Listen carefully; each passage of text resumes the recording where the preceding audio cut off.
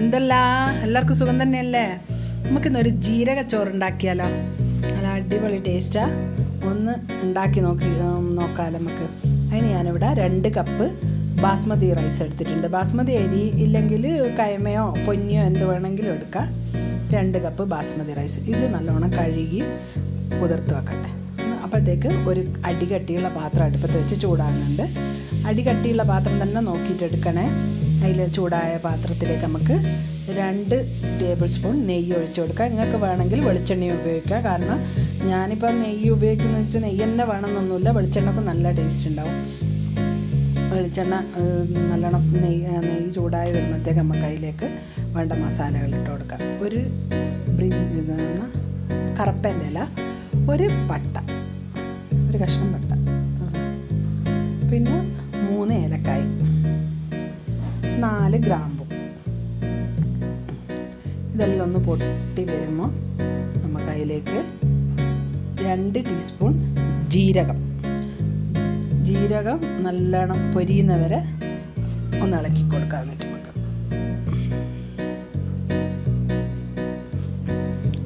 ജീരകായിൽ കൂടുതൽ മുഴച്ച് നിൽക്കേണ്ട, കാരണം ജീരകച്ചോറാണല്ലോ. അപ്പം ഇനി ഇതിലേക്ക് ജീരകം പൊരിഞ്ഞു കഴിഞ്ഞ് ഇനി നമുക്കൊരു കപ്പ് തക്കാളി വലിയുള്ളി നീളത്തിലരിഞ്ഞത് അത് ചേർത്തിട്ട് നല്ലോണം വഴറ്റി കൊടുക്കാം.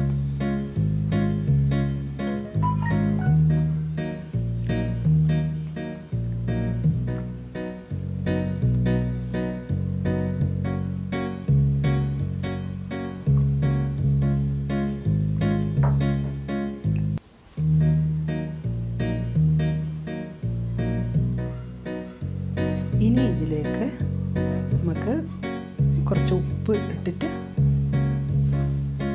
നല്ലോണം വഴണ്ട് വന്നാൽ അതിൽ നമുക്ക് 2 പച്ചമുളക് ചേർത്ത് കൊടുക്കാം.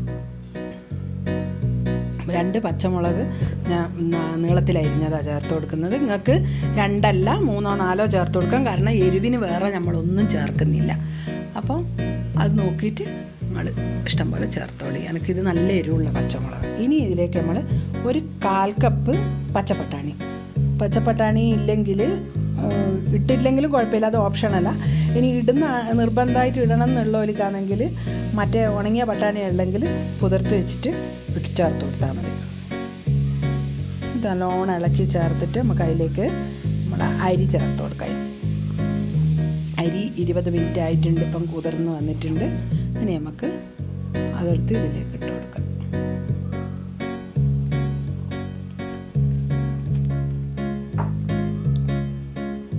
അരി നല്ലോണം 20 മിനിറ്റ് കുതിർന്നാലാണ് ചോറ് നല്ല സോഫ്റ്റായിട്ട് വരിക.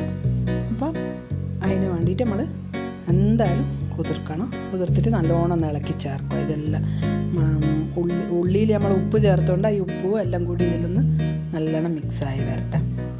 പിന്നെ ഈ അരിൻ്റെ ഒരു ലേശം വെള്ളം അങ്ങനെയെങ്കിലും ഉണ്ടെങ്കിൽ അതെല്ലാം അങ്ങ് വറ്റിപ്പോട്ടെ. എന്നിട്ട് നമ്മൾ ആവശ്യത്തിനുള്ള വെള്ളം ചേർത്ത് കൊടുക്കാം. നമുക്ക്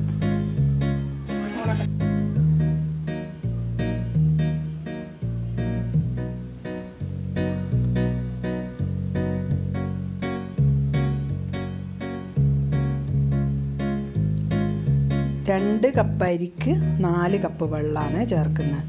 അത് കൂടിപ്പോണ്ട കുറഞ്ഞും പോകണ്ട. കുറഞ്ഞു പോയാൽ ചിലപ്പം കരിഞ്ഞു പോകും, കൂടിപ്പോയാൽ വെറും നന്നായിപ്പോവും. അപ്പോൾ അതിന് നിൽക്കണ്ട. എന്നിട്ട് നല്ലോണം ഒന്ന് ഇളക്കി നമുക്കിത് എന്നിട്ട് മൂടി വെക്കാം. ഇളക്കിയിട്ട് ആവശ്യമുണ്ടോ ഉപ്പുണ്ടോ നോക്കുക. ഉപ്പ് ആവശ്യമുണ്ടെങ്കിൽ ഇട്ട് കൊടുക്കുക. ഞാൻ ആദ്യം ഈ ഉള്ളിയിൽ ചേർത്ത് ഉപ്പേ ഉള്ളൂ. അതിന് ശേഷം ഇപ്പം കുറച്ച് ഉപ്പ് കുറവുണ്ട്, അത് ഇട്ട് കൊടുത്തിട്ടുണ്ട്. ഇനി നമുക്കിത് മൂടി വെച്ചിട്ട് 15 minute 10 minute high ഫ്ലെയിമിലും 5 minute low ഫ്ലെയിമിലും വേവിക്കാം. ഹൈ ഫ്ലെയിമിൽ ഇട്ടിട്ടുണ്ട് 10 മിനിറ്റ്. അത് കഴിഞ്ഞ് 5 മിനിറ്റ് ലോ ഫ്ലെയിമിൽ ഇട്ടിട്ട് നമുക്ക് മൂടി തുറന്ന് നോക്കാം. ഇപ്പം അതാ 10 മിനിറ്റ് ആയിട്ടുണ്ട്. 15 മിനിറ്റ് ലോ ഫ്ലെയിമിലിട്ട് ആയിട്ടുണ്ട്. ഇനി നമുക്കിത് നല്ലോണം ഒന്ന് ഇളക്കിയിട്ട് നോക്കാം. കുറച്ചൊരു കുറവ് പോലെ ഉണ്ട്. അപ്പം ഇനി ഒരു 4-5 മിനിറ്റും കൂടി നമുക്ക് വെക്കാം. ലോ ഫ്ലെയിമിലിട്ട് മൂടി വെച്ചിട്ടുണ്ട്.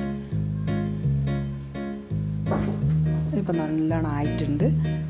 ഇനി നമുക്കിതിലേക്ക് വേറൊന്നും ചേർക്കേണ്ടതില്ല. കാര്യമായിട്ട് 1 ടേബിൾ സ്പൂൺ നെയ്യ് മാത്രം ചേർത്താൽ മതി. നെയ്യും കൂടി നല്ല വെന്ത് നല്ല ഉപ്പെല്ലാം കറക്റ്റായിട്ടുണ്ട്. നമുക്ക് ആ നെയ്യും ചേർത്ത് ഇളക്കിയാൽ പണി കഴിഞ്ഞു.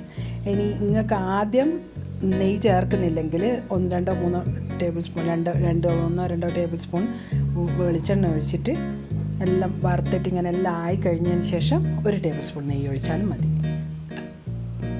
ഇത് ഒരു നല്ലൊരു സീക്രട്ടാകട്ടെ. ഈ അവസാനം ഒഴിക്കുന്ന നെയ്യിൻ്റെ മണം ഏറ്റവും എൻഹാൻസ് ചെയ്ത് നിൽക്കുക. അപ്പോൾ അതിന് വേണ്ടിയിട്ട് ഞാൻ ഇതൊഴിക്കുന്നത്. അപ്പോൾ നിങ്ങൾക്ക് അങ്ങനെ വേണമെങ്കിൽ നെയ്യ് ചേർക്കുക മടിയുണ്ടെങ്കിൽ അങ്ങനെ ചെയ്യാം. നെയ്യിൻ്റെ മണം ഇഷ്ടപ്പെടാത്ത പോലെ വെളിച്ചെണ്ണ തന്നെ മതി.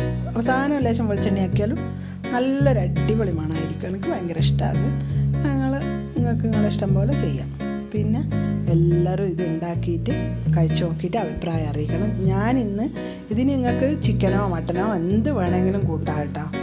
ഞാനിപ്പോൾ പിന്നെ കുറച്ച് പനീർ ബട്ടർ മസാലയും പിന്നെ ചിക്കൻ ഫ്രൈയും ഉണ്ടാക്കിയിട്ടുണ്ട്. അതും കൂട്ടിയിട്ട് ഇന്ന് കഴിക്കാൻ പോകുന്നത്. അപ്പോൾ എല്ലാവരും കഴിച്ചു നോക്കിയിട്ട് അഭിപ്രായം അറിയിക്കാൻ മറക്കരുത്. Thank you. നമുക്ക് കഴിക്കുന്നതൊന്ന് കാണാം.